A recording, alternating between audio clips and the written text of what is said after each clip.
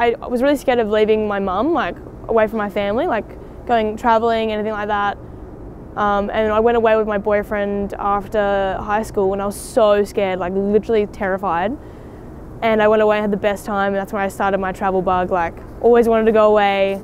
So I'm really happy I did it, because I think I would have stayed in a little shell for a while. But yeah, that was a really hard but really fun moment. I'm proud that I pushed myself, but then again, it can put me in a weird state where I just really try and push myself to a point where it's not that great. But I am proud of where I am at my age, and also what I've accomplished. Personal goals mainly, but yeah. A lot of people think I'm lucky with where I am, which is, I get that, but I do really fucking try. Like, and a lot of people don't get that. They think, oh, like you're a girl, like, oh, you did that because you're a girl. And I'm like, it's harder because I'm a girl. Like, I say no to things because I'm a girl.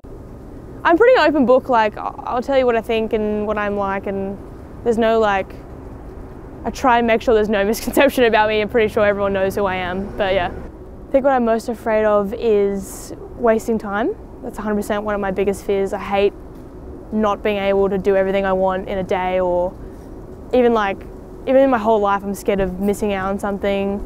Also losing trust between family and friends would be a big one. That really kills me, and if you lose it, not getting it back, so it's a big one. Say yes to everything. That's a big thing for me now. Even if I don't want to do it, I usually end up liking it. Like a holiday or something, I'm always wanting to go. I don't think I've ever said no to someone. It's like, oh, let's do this. I'm like, yeah, okay, let's do that. And even if it's like so inconvenient for me to do it.